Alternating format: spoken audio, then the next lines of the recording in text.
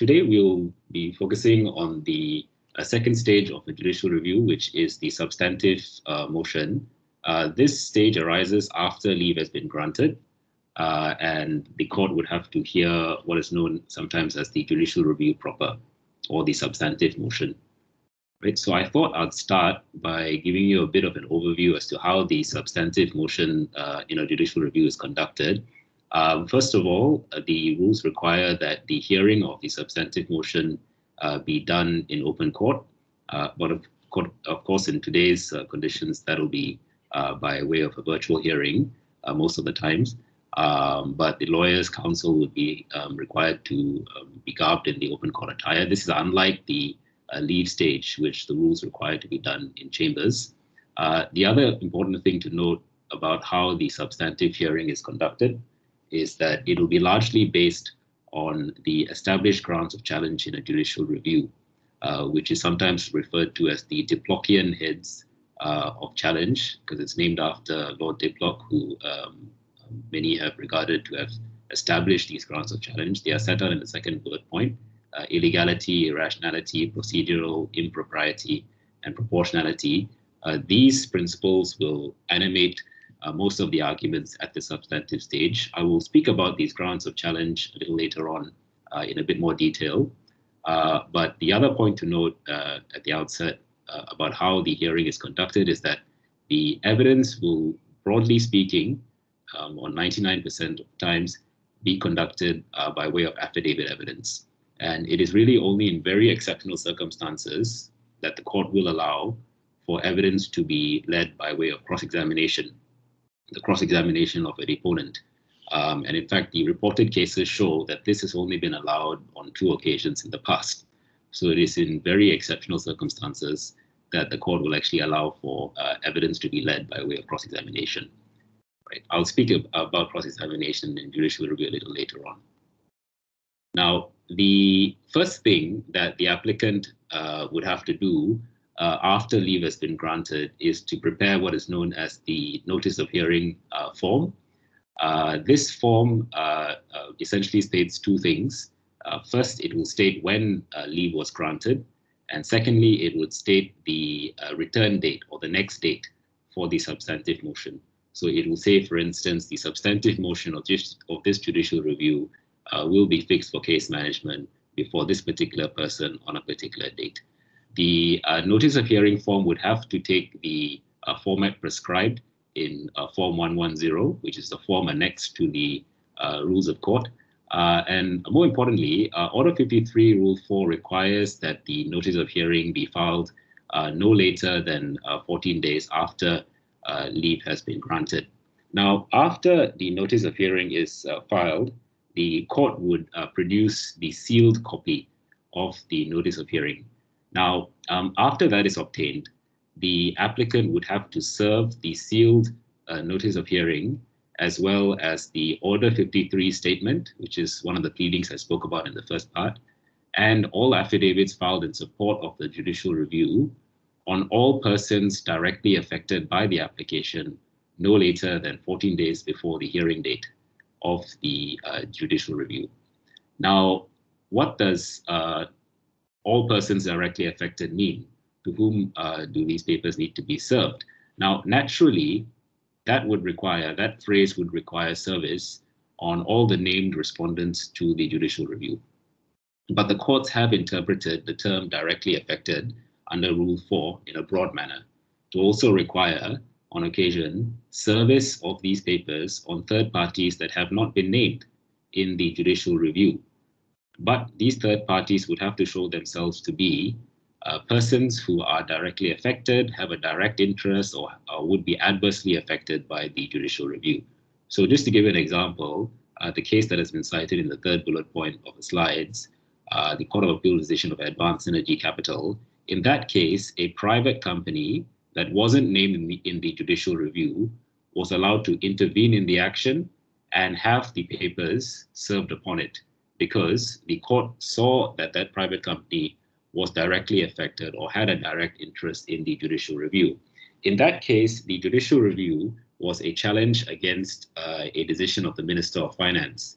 to approve a transaction that involved this private company that hadn't been named. And because the Court of Appeal saw this private company to be a party directly affected by the outcome of the judicial review, it, number one, allowed the private company to intervene into the action, even though it was not named.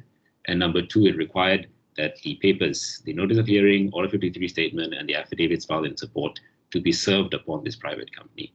I'll speak a bit more about intervention of third parties in a judicial review later on, but for present purposes, it would be good to bear in mind that the term directly affected, insofar as Rule 4 is concerned, has been interpreted to require not only service on the named respondents to the action, but it also requires service on third parties who haven't been named, but who show themselves to be to have a direct interest or would be directly affected by the judicial review. Now, the next part is on the orders of discovery that are available in a judicial review. Now, after leave has been granted, Rule 6 allows or provides for the disposal of both the applicant and the respondent to the action 3 forms of interlocutory applications that could be used to enable one party to obtain further evidence from the other. And these are forms of applications of discovery. There are 3 forms. One is an application for discovery of documents. Secondly, an application to administer interrogatories. And thirdly, an application for leave to cross-examine a deponent of an affidavit filed in a judicial review. But generally speaking, it's important to bear in mind, generally speaking, such applications are not often granted by the courts. This is because in judicial review cases rarely turn on questions of fact for which orders of discovery are often seen to be necessary. Ordinarily, a judicial review would be premised principally on matters of law. And that is why the courts, you'll see shortly, have set a fairly high threshold to meet when one seeks to obtain or seeks to be granted an order of discovery to obtain further evidence from another party. Now, I'll speak first about the first type of discovery that is available, and that is an application for the discovery of documents in a judicial review. The Court of Appeal in the Reka Pacific case set out the elements that would apply in determining whether discovery should be granted. They are set out in the slides. So discovery would be ordered where it is seen to be necessary for the fair disposal of a matter and to ensure that the justice of the matter is advanced. Discovery would also be ordered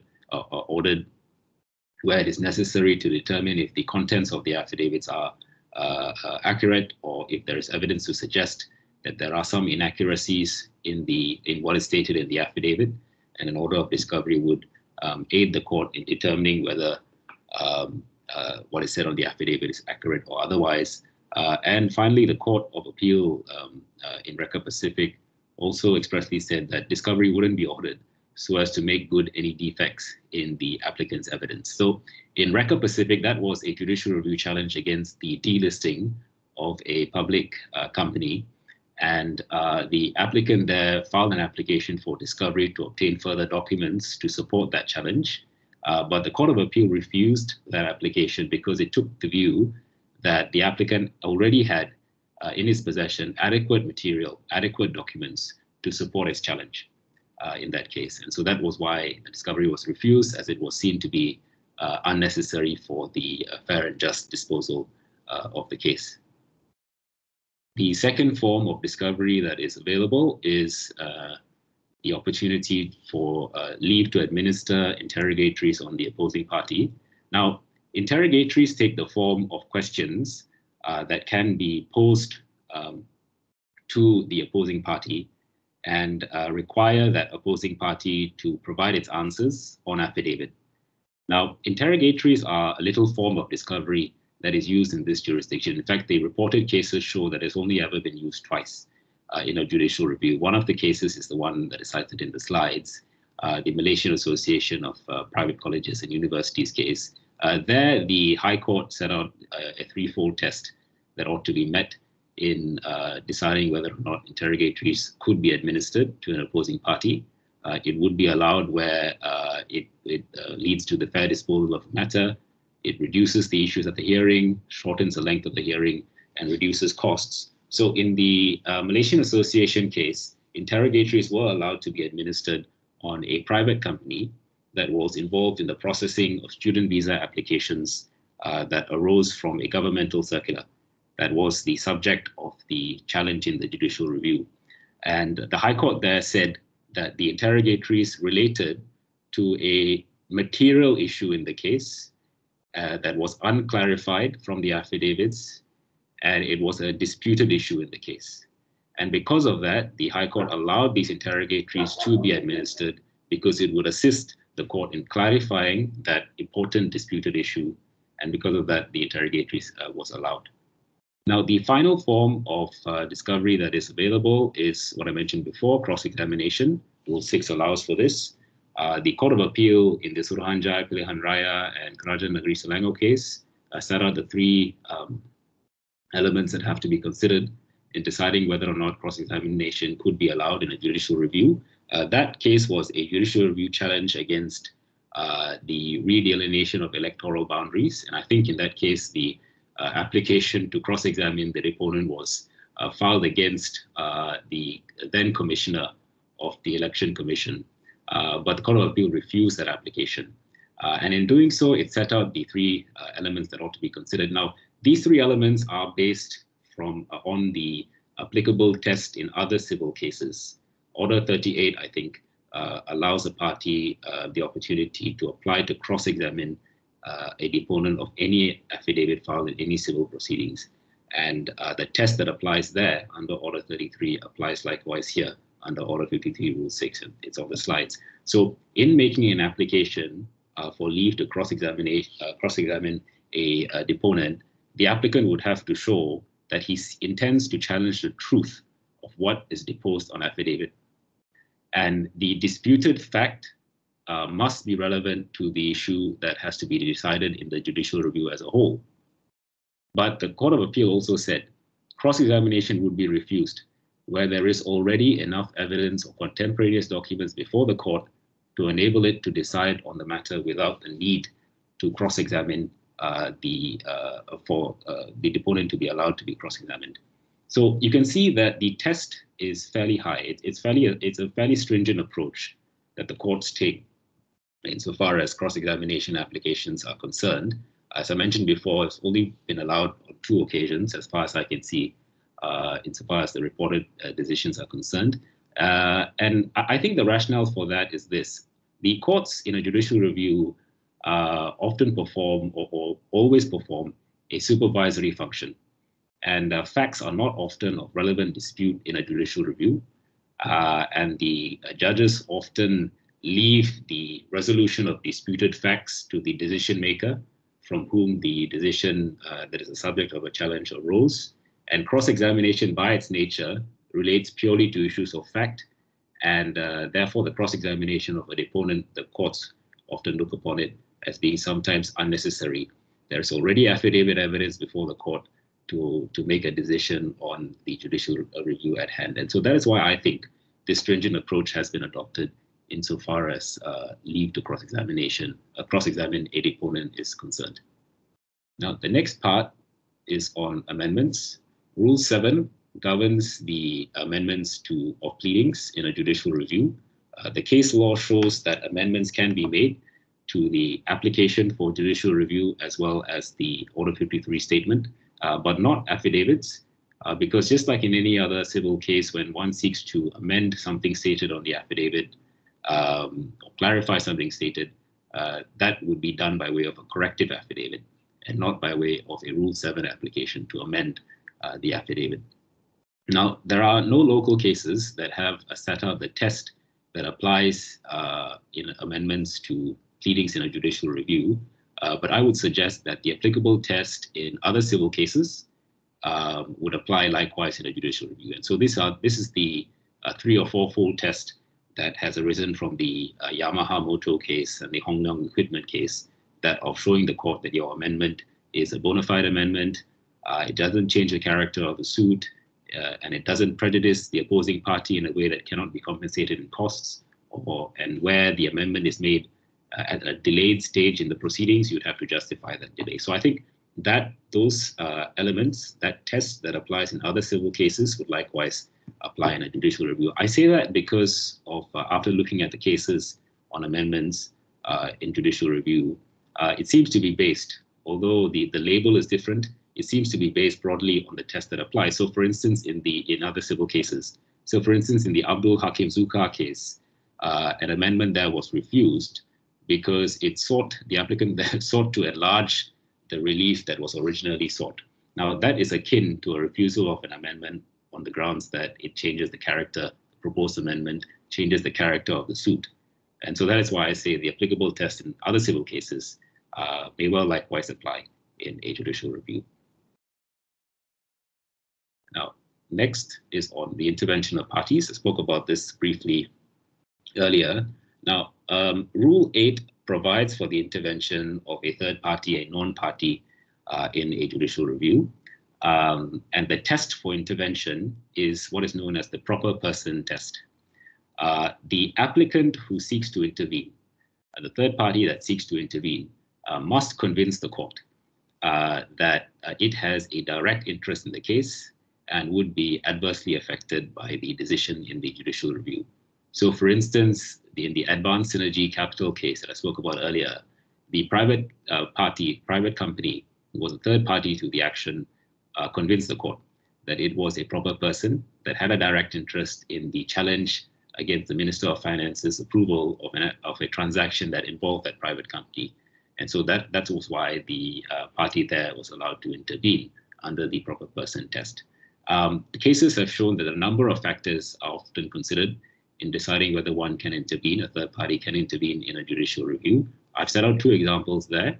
One is where the third party can show itself to have a legal or commercial interest in the judicial review that would be affected by the judicial review challenge. So in the Tan Boon Teet case, that was a case that involved the Linus plant that we sometimes read about in the papers that is up in Kuantan.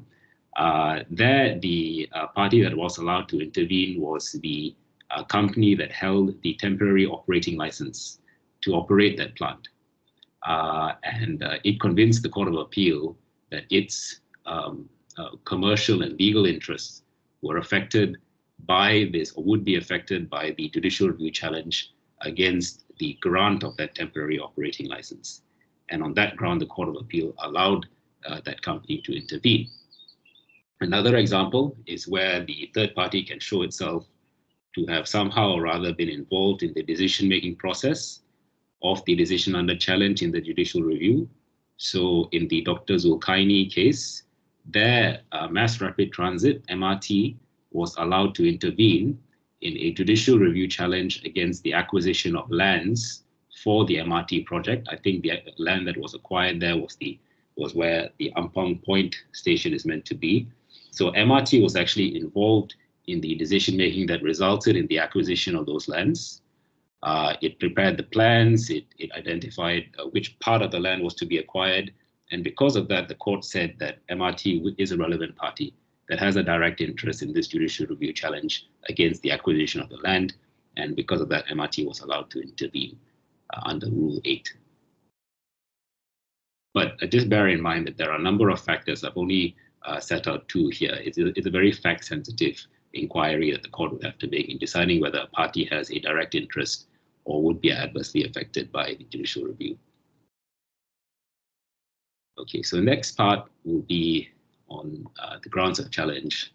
Now, this is a central part in a judicial review application, the grounds of challenge. Now, the grounds of challenge are really the basis on which the reasons for why the applicant says that the impugned decision was wrong. Now, in Malaysia, the courts initially adopted a fairly restrained approach to judicial review applications and only really inquired into the decision-making process and not the decision-making and not the decision in itself. However, case law developed a little later on in the 1980s and after that to such that the local courts embraced the Diplockian heads of challenge as set out by Lord Diplock in the Council of Civil Service Unions case, what I mentioned before, illegality, irrationality, procedural impropriety, and proportionality. The scope of challenge under these heads of challenge can at times be very extensive because it allows the courts to examine a decision of a public authority not only on its process, not only insofar as the way in which that decision came about, but also on its substance and the merits of that decision. Now, that was accepted by the federal court in the landmark case of Ramachandran, where the federal court said, the quote set out at the bottom, Lord Diplock's other grounds for impugning a decision susceptible to judicial review make it abundantly clear that such a decision is also open to challenge on grounds of illegality and irrationality, and in practice, this permits the courts to scrutinize such decisions not only for process, but also for the substance. And so there you can see there's been an expansion of the scope of challenge in a judicial review as a result of our courts embracing the Diplockian heads of challenge under the CCSU test case. So I'll speak about each of these four grounds in a bit more detail. First is on illegality. Now, illegality relates to substantive ultravirus. And this is ultravirus that goes to the substance of a decision. Now, when one speaks of ultravirus, they are essentially saying this. Ultravirus conduct relates to arises where a public body acts in excess of its powers or abuses its powers by acting in bad faith or for an improper purpose, or considers an irrelevant matter in making its decision, or fails to consider a relevant matter in making its decision. But in a nutshell, when one speaks about illegality, they are essentially referring to conduct of public bodies that act in excess of its powers. That's in a nutshell what illegality refers to. Now, the next slide sets out some examples of illegality and how that principle has been applied by our courts. One example of illegality is where there's been a breach of legislative provisions. So where a decision is made in breach of an express provision under statute, that could be a decision that could be challenged on grounds of illegality. So in the Positive Vision Lab 1 Limited case, which is I think a case that Mr. Sudhar was involved in, there the subject matter decision was a decision of the Director General of Inland Revenue that ruled that the applicant was not entitled to a tax exemption under a taxing statute. And the Director General's decision was premised on an administrative policy. And the federal court held that that decision of the Director General that was premised on policy could not override the express provisions under the taxing statute.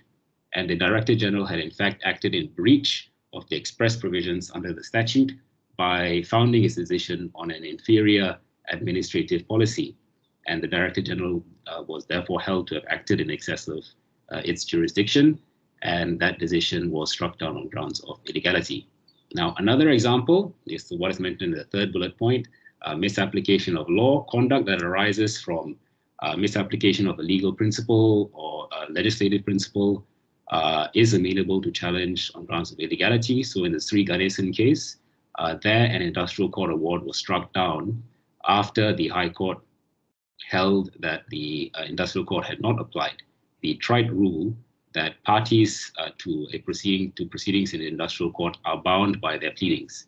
That rule wasn't applied, and that was held to be a misapplication of the applicable law and rules, and that industrial court award was struck down on grounds of illegality.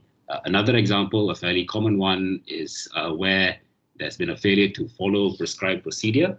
Now, oftentimes a prescribed format or prescribed procedure is set out in a statute insofar as how a decision is to be arrived at, and a failure to follow that prescribed procedure could result in the resultant decision being struck down on grounds of illegality. So in the Lo Hong Tan case, that was a case where the district council had revoked a operating license, a business license for a particular shop. And the Rent Control Act, which was the applicable legislative provision, legislation, said that before any operating licenses can be revoked, there had to be a closing order issued by the district council in order to say that this particular shop has to close. But that wasn't followed here. The district council immediately, straight away, bypassed the closing order procedure and revoked the license.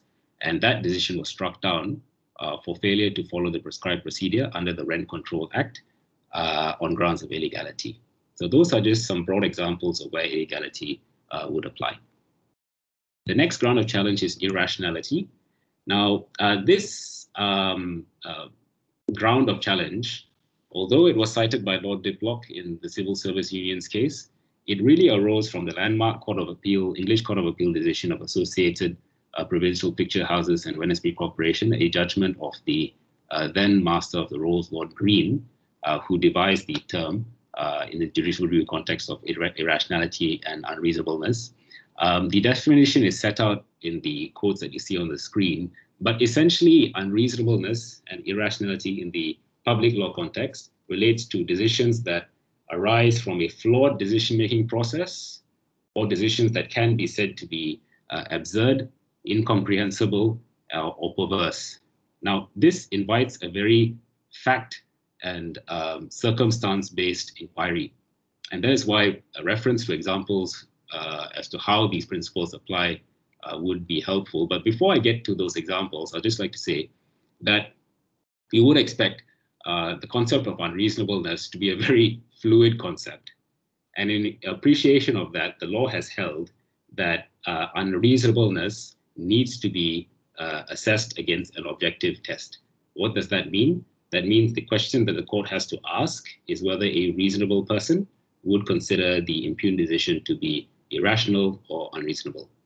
I've set out some examples there. The first one, under the second bullet point, decision contrary to common sense. The appellant there may be fairly familiar to many in the audience.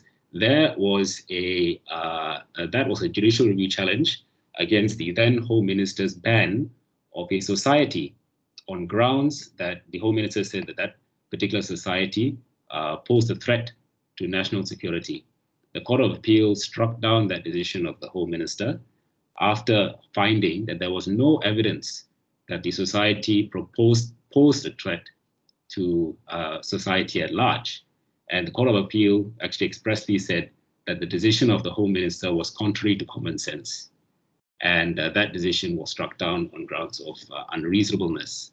Another very common example of where the unreasonableness or irrationality principle is applied is where it can be said that the decision of the public body was not supported by any facts or evidence. So in the Supreme Court case of Harper's Trading, which was a judicial review challenge against an industrial court award, there the Supreme Court upheld the industrial court award after accepting that the chairman of the industrial court came to its conclusions based on the evidence of witnesses that had been tendered at the trial. And because of that, on grounds on the unreasonableness and irrationality principle, that decision was actually upheld because it was supported by facts and evidence. Another example of unreasonableness could arise where there has been a departure from applicable policies or practices or precedents within the public body. Sometimes reasonableness can be determined against such benchmarks, policies, practices, and precedents within the public body. And so any departure from these benchmarks could result in a finding that that decision was unreasonable. So that was seen in the Tegot Hong case, where a student applied to challenge the Education Ministry's refusal or rejection of his application to be exempted from paying his student loan. And the Court of Appeal struck down that decision of the Education Ministry that rejected his application to be exempted from repaying his student loan, because it held that the ministry did not follow the prescribed criteria that should be assessed in deciding whether a student can be exempted from repaying his student loan. And so that was seen to be an unreasonable departure from the applicable policy and the practices of the education department. And that decision was struck down on grounds of unreasonableness. The third ground of challenge is procedural impropriety. Now, this calls for a review of whether the prescribed procedure of the public body was followed, or whether generally the procedure that was adopted ensured fairness in the process. The federal court in the Malaysian airline system case tabulated the instances when procedural impropriety can occur. It's set out in the slide. So where there's been a failure to observe basic rules of natural justice, where there's been a failure to act with procedural fairness toward the person who will be affected by the decision, or where there's been a failure to observe procedural rules that have been set out expressly in the statute. Those are instances when procedural impropriety can arise. Now, it will be seen that under this ground of challenge, it really invites a review, not so much on the merits of the decision, but rather the court will be more focused on the manner in which that decision came about. The court will look at whether the proper procedure was followed. So there are some examples. These are some examples of where procedural impropriety, that ground would apply. One very common one in judicial review cases is where there's been a denial of the right to be heard. Generally, the general rule is this, that whenever a person's rights are to be deprived, or to be curtailed in any way, that person ought to be given a chance to defend himself, to be heard prior to the making of that decision. And the cases have accepted that the right to be heard need not come in the form of an oral hearing. It could be by way of an exchange of letters. So in the context of employment law, where a show cause is issued to an employee prior to a decision being made, and that employee responds to that show cause, that is evidence of the employee's exercising of his right to be heard prior to the decision made by the employer. But just bear in mind that the denial of the right to be heard is a fairly common instance where procedural impropriety, that principle may apply. Another instance is where there's been a failure to consult relevant entities. Now, procedural propriety could sometimes require that the public body consult with relevant entities before making a decision. So in the Kesatuan Pekerja Kerja Bukan Executive Maybank case, there the federal court held that the Director General of Trade Unions had a duty to consult with the National Union of Bank Employees prior to deciding on the registration of a trade union in the banking industry. Now, this was because the National Union of Bank Employees was seen as representing the interests of the members of the trade union in question, and therefore was an interested party. And the failure of the Director General to consult with this national union showed that the Director General had not exercised its powers lawfully in the context of procedure. So that is a fairly interesting principle that where the courts have kind of foisted upon public bodies the need to consult with relevant persons, persons who have an interest in the matter prior to making a decision. And so this is a fairly recent case, 2017. It'll be interesting to see how the courts, after this particular ruling, develop this principle, because it is a very well-established principle in the UK. Not so much here at the moment, but hopefully after this decision of the federal court, this becomes a well-entrenched principle, because it is a very important principle, I think, because public bodies often have very wide powers that affect a wide cross-section of society. And so it would be good if they were to be required to consult the interested persons before they make such consequential decisions.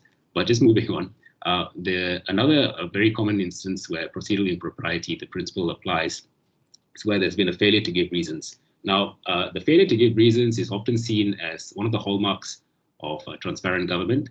It promotes accountability in the public sector, because what better way to identify why a decision was made by being told the reasons for the decision. And so in the Kelab Lambakuda Perak case, the Minister of Human Resources there was held to have acted improperly by failing to give reasons in his decision to adopt a recommendation of the Director General of Trade Unions in recognizing a trade union, and that was held to be unlawful on grounds of procedural impropriety. Now, the final ground of challenge in a judicial review is the ground of proportionality. Now, under the proportionality principle, this invites a review of whether the state action was proportionate to the gravity or seriousness of the alleged wrong. It is, in essence, a review to see if the executive's response to a particular matter was commensurate to the breach, proportionate to the breach. Now, just to give a contemporary example of how this principle has applied, last year, at the height of the COVID crisis, which we are still in around April or May in the UK, there was quite a wide lobby who were against the government's decision to lock the entire citizenry, to lock the entire population down, irrespective of age. Now, that lobby took the view that really it was only the elderly, people above 65, who were affected seriously affected by the pandemic, not so much the younger part of the population. And so the government's decision to lock the entire public in, irrespective of age, was argued to be a disproportionate act. And one of the proponents of this lobby was a well-known judge of the Supreme Court, Lord Sumption, who in essence relied upon this proportionality principle to argue against that governmental position. He essentially said that locking in the entire public because of this crisis was disproportionate and unduly curtailed the rights to liberty of the public. And so that is a contemporary example of how the proportionality principle could apply in the contemporary dynamics of society. Now, there are some cases that have set out the things that ought to be looked at in deciding whether proportionality applies, and they are set out in the second bullet point there. Arises from the De Freitas case. This was accepted by our federal court in the Pacific World Destination case, whether it requires an assessment of whether the executive's objective is sufficiently important to justify limiting a person's rights, whether the measures designed to meet the objective of the executive are rationally connected to the deprivation of the rights, whether the means used to impair the right are no more than is necessary to accomplish the objective. Now, the proportionality principle, insofar as our jurisprudence is concerned, is often applied in the context of assessing punishment or the penalty imposed. So in the Tan Teck Seng case, there the Court of Appeal held that the decision that the dismissal of a public school teacher was unduly excessive as a result of the misconduct of that teacher. The Court of Appeal essentially said that you didn't have to dismiss this particular teacher. You could have maybe warned her or given some other form of lesser punishment and not act in such a drastic manner as to dismiss the teacher. And so that is where the proportionality principle often applies in our jurisdiction in the context of deciding whether a penalty or a punishment was excessive or otherwise. Now, come to the final section of the talk on remedies.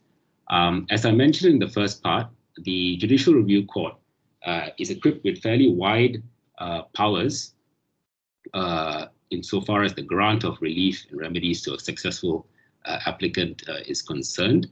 I've set out the more common forms of relief in the following slides. The first one is a declaratory order. This is a very common form of relief, and it essentially takes the form of a proclamation or a statement of the legal position of a party or a matter, and it often precedes the grant of a prerogative order. Prerogative order, when I say prerogative order, I mean certiorari, mandamus. I'll speak about those orders a little later on.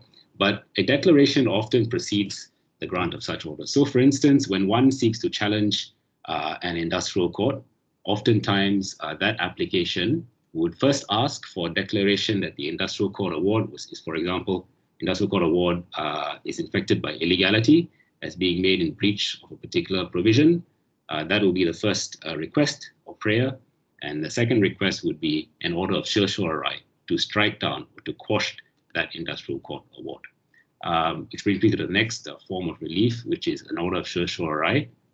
That is essentially an order to quash or to strike down a decision of a public body. Now, because of this very wide consequence that a certiorari order has, essentially striking down a decision of the government, courts don't grant this form of relief lightly. Some cases have accepted that the applicant would have to show substantial injustice to have arisen prior to the grant of an order of certiorari.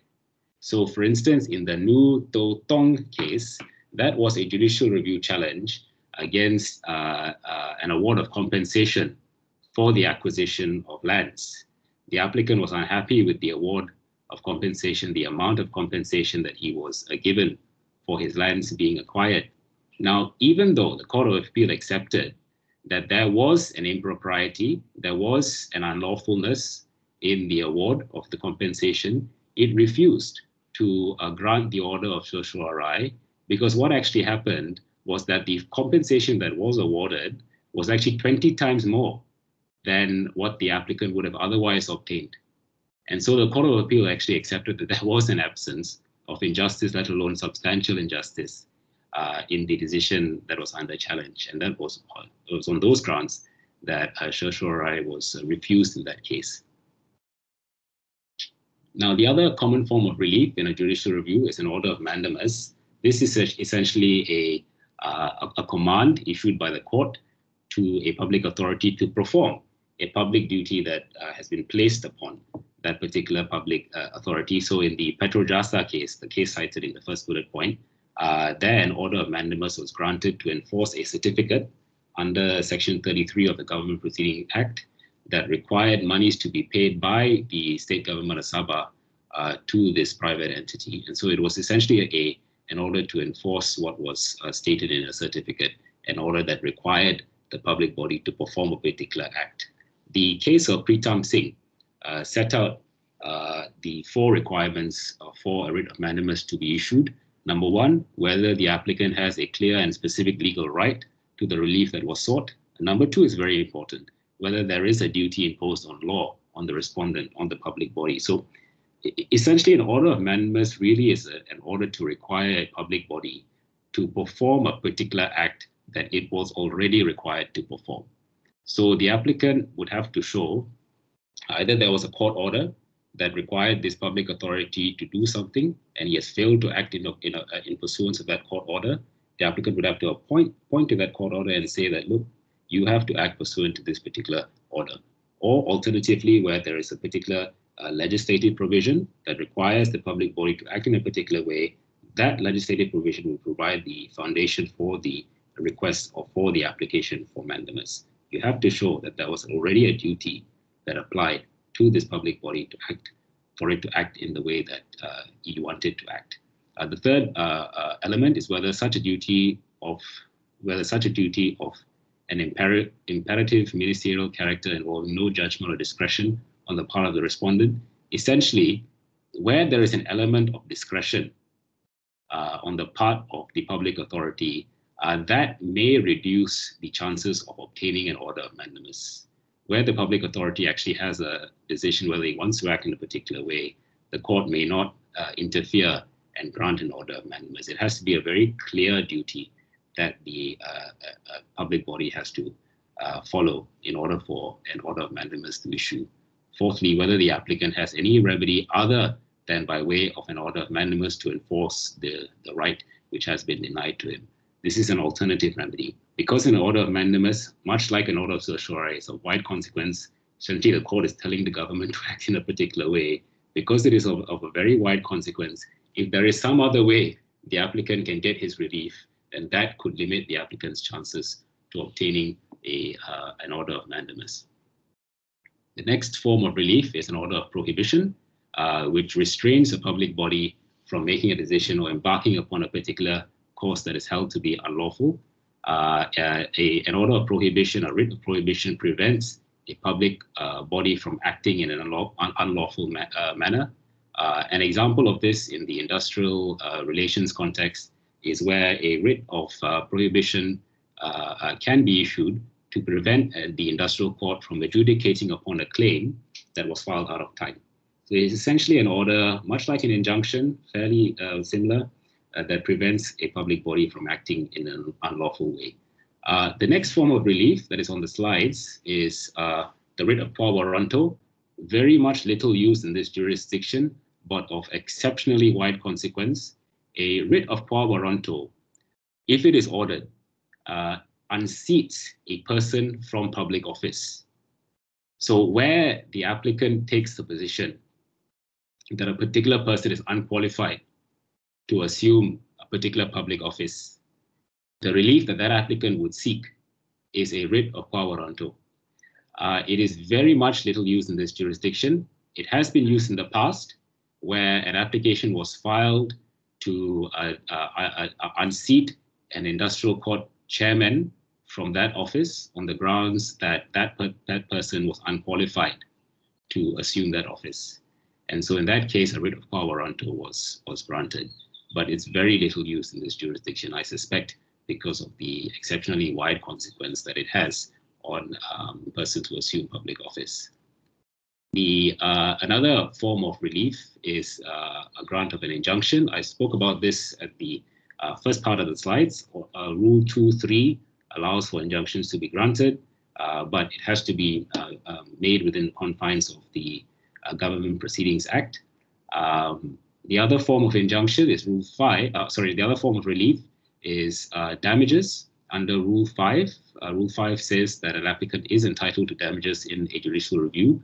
Now, on this score, a wrong that sounds in damages in judicial review must reflect a wrong done in tort or contract. What this means is that what the applicant would be awarded in tort or contract, he would be awarded in damages in judicial review. And so what the applicant has to do is that the applicant would be required to identify an equivalent claim in tort or contract as his claim in a judicial review. So for instance, where the applicant complains that his or her reputation has been damaged as a result of a decision of a public body, and that complaint is in a judicial review, the equivalent claim for that applicant is a claim under the tort of defamation.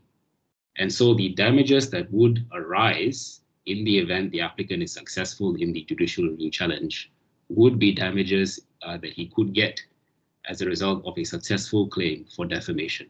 So that is how the principles in damages in judicial review works. You need to peg your claim against an equivalent claim in either tort or contract in order to be entitled to damages in judicial review. I think that brings me to the end of the talk.